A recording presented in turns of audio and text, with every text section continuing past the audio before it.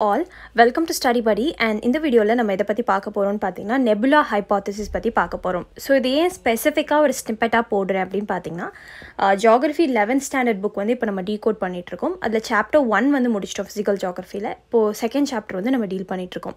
So அதுல எப்படி வந்து இந்த யூனிவர்ஸ், இந்த earth, இந்த planets and asteroids எல்லாமே வந்துச்சு அப்படிங்கறத சொல்லுவாங்க. So அதுல early theory தான் nebular hypothesis னு சொல்லுவாங்க. நம்ம modern theory தான் big bang theory சொல்லுவாங்க சரிங்களா. ஸோ நம்மளோட ஜியாகிரஃபி கோர்ஸில் வந்து 10th ஸ்டாண்டர்ட் புக் வரைக்கும் முடிச்சாச்சு, 11th ஸ்டார்ட் பண்ணியாச்சு. ஸோ இன்கேஸ் வந்து உங்களுக்கு நம்ம ஜியாகிரஃபி கோர்ஸில் ஜாயின் பண்ணணும் அப்படின்னா கீழே டிஸ்கிரிப்ஷன் பாக்ஸில் வாட்ஸ்அப் அண்ட் டெலிகிராம் நம்பர் கொடுத்துருக்கேன். அதுக்கு மெசேஜ் பண்ணி ஜியாகிரஃபி கோர்ஸ் டீட்டெயில்ஸ் கேட்டுக்கோங்க. ஸோ இதில் வந்து நம்ம எல்லா NCERTஸும் 6th to 12th வரைக்கும் டீட்டெயிலாக வேர்ட் பை வேர்ட் வந்து பார்த்து முடிச்சிருவோம். ஏன்னா 10th வரைக்கும் இப்போ முடிஞ்சிடுச்சு, 11th போயிட்டுருக்கு.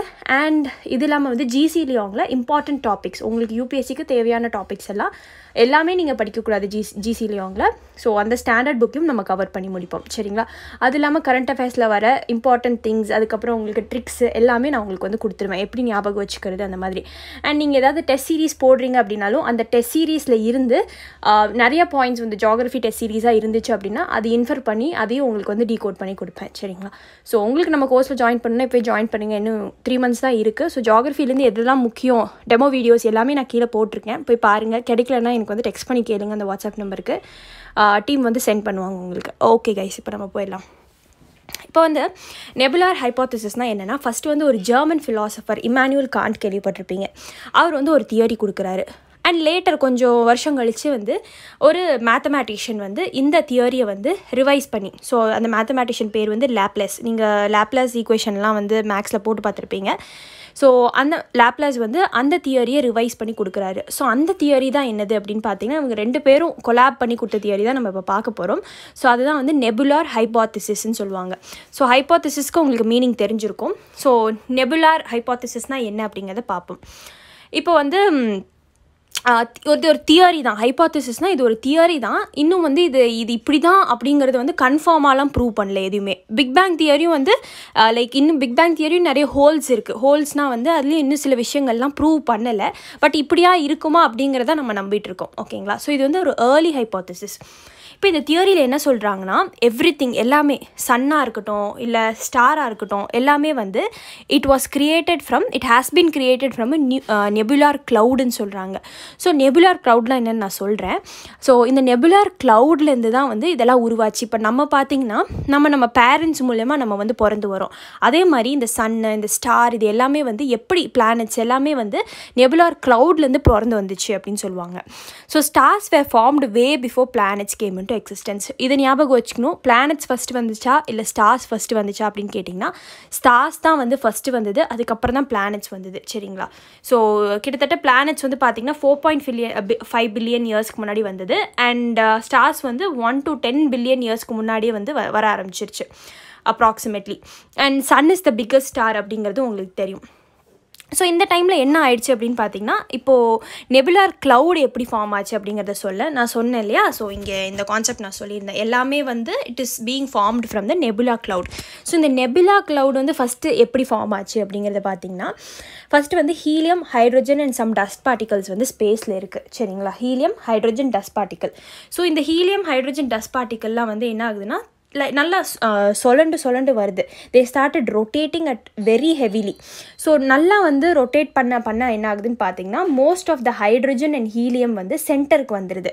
ஹைட்ரோஜன் ஹீலியம் உங்களுக்கு தெரியும் ரொம்ப லைட்டான கேஸ். ஹீலியம் பலூன் கேள்விப்பட்டிருப்பீங்க, மேலே நல்லா லைட்டாக இருக்கிறதுனால மேலே வரைக்கும் பறக்கும். ஸோ அந்த ஹீலியம் அண்ட் ஹைட்ரோஜன் இது எல்லாமே வந்து சென்டருக்கு வந்துடுது. அண்ட் ஸ்டார்டட் கொலைடிங்னா இடிக்க ஆரம்பிச்சிருது வித் ஈச் அதர்.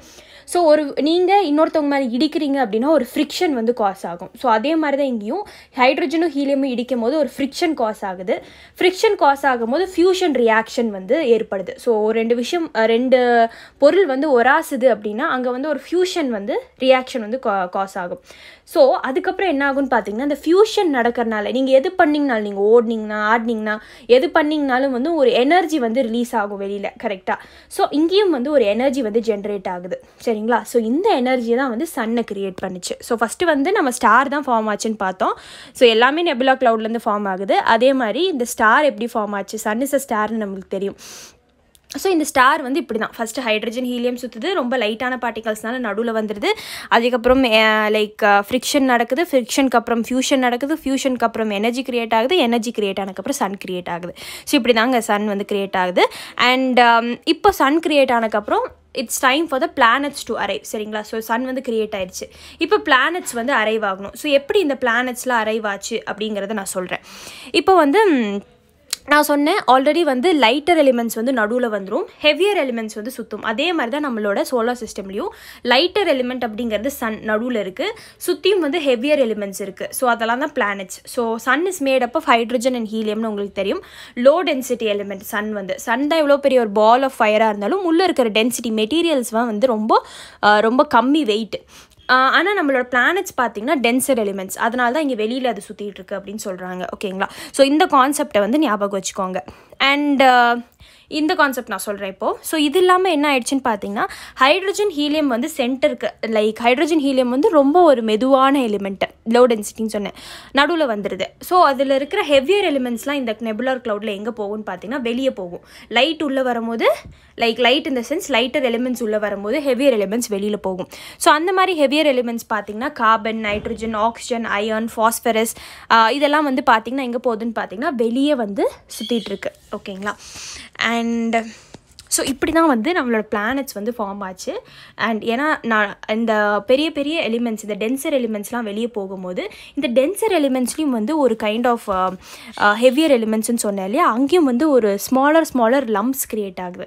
ஸோ இந்த கார்பன், நைட்ரஜன், ஆக்சிஜன், அயர்ன், ஃபாஸ்பரஸ்லாம் வந்து இங்கே வெளியே வந்ததுக்கப்புறம் இதுவும் வந்து ரொட்டேட் ஆகுது. ரொட்டேட் ஆகும்போது குட்டி குட்டி லம்ப்ஸாக அந்த இடத்துல லம்ப்ஸ் ஆஃப் க்ளவுட்ஸ் வந்து ஃபார்ம் ஆகுது.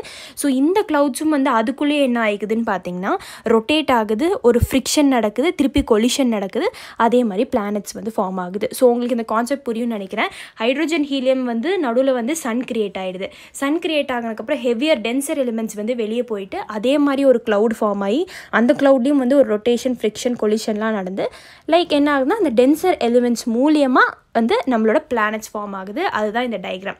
ஸோ ஹைட்ரஜன் ஹீலியம் நடுவில் வந்துடுது, டென்சர் எலிமெண்ட்ஸ் வந்து சன்னை சுற்றி வந்து ரொட்டேட் பண்ணுது. ஸோ இப்படி தான் இந்த கான்செப்ட் வந்து எல்லாமே நெபுலர் க்ளவுட்லேருந்து தான் ஃபார்ம் ஆச்சுன்னு. ஸோ இங்கே சன்னும் நெபுலர் க்ளவுட் தான், இங்கே சுற்றி இருக்கிற நம்மளோட பிளானட்ஸும் வந்து நெபுலர் க்ளவுட்லேருந்து தான் ஃபார்ம் ஆகுது. பட் அதோட இன்டென்சிட்டி வேறு. வெளியில் இருக்கிறது டென்சர் எலிமெண்ட்ஸாக இருக்குது. ஸோ இந்த எலிமெண்ட்ஸ்லாம் தான் டென்சர் எலிமெண்ட்ஸ். உள்ளே இருக்கிறது வந்துட்டு ஹைட்ரஜன் ஹீலியம் லைட்டர் எலிமெண்ட்ஸால் ஃபார்ம் ஆகிற விஷயம். So I hope you got the point. So இதெல்லாமே தான் நம்மளோட பிளானட்ஸ் அண்ட் நடுவில் இருக்கிறது தான் நம்ம சன். ஸோ இதுதான் வந்து நெபுலர் ஹைபாத்திசிஸ். ஸோ அந்த ஹைபாத்திசிஸை ஞாபகம் வச்சுக்கோங்க. நீங்கள் நம்மளோட நம்மளோட யூனிவர்ஸ் எப்படி ஃபார்ம் ஆச்சு, நம்ம சன் எப்படி ஃபார்ம் ஆச்சு, நம்ம ஸ்டார் எப்படி ஃபார்ம் ஆச்சுன்னு தெரிஞ்சால் மட்டும்தான் உங்களால் அதுக்கப்புறம் ப்ரொசீட் பண்ணி வேறு விஷயங்கள்லாம் படிக்க முடியும். கரெக்டாக? ஸோ நம்ம இந்த வீடியோவில் நெபுலர் ஹைபாத்திசிஸ் பற்றி பார்த்து முடிச்சிட்டோம். ஸோ நெக்ஸ்ட் இம்பார்ட்டண்ட்டான தியரி வந்து பிக் பேங் தியரி. ஸோ அதை வந்து நெக்ஸ்ட் வீடியோவில் ஸ்னிப்பெட்டாக நான் போடுறேன். ஸோ இந்த ஸ்னிப்பெட்ஸ் எல்லாம் குட்டி குட்டி ஸ்னிப்பெட்ஸ் நீங்கள் பார்த்து முடித்தா மட்டும்தான் வந்து ஜியாகிரஃபியோட 11th ஸ்டாண்டர்ட் செகண்ட் சாப்டர் வந்து ஸ்டார்ட் பண்ண முடியும்.